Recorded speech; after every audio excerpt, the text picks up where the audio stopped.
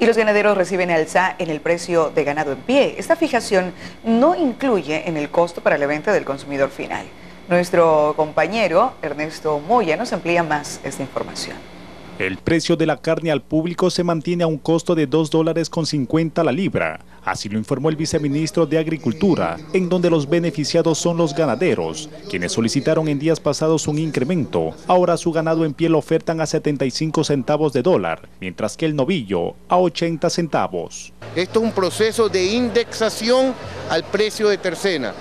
Tiene dos cuestiones. Primero, trabajar en la cadena para que la primera parte de la cadena esté en manos de los ganaderos, centros de logísticos para el ganadero, vía transporte, vía alimentación.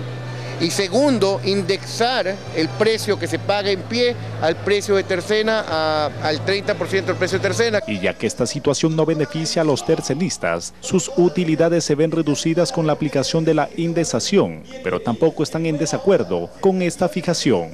Nuestro planteamiento como asociación de comerciantes es 72 centavos, porque la inflación ha sido de 5 años sobre el 4%. También tenemos un problema de cobranza. ¿Quién, quiero preguntarle al ministro de Agricultura, al viceministro de Agricultura, quién nos defiende a nosotros en la cobranza?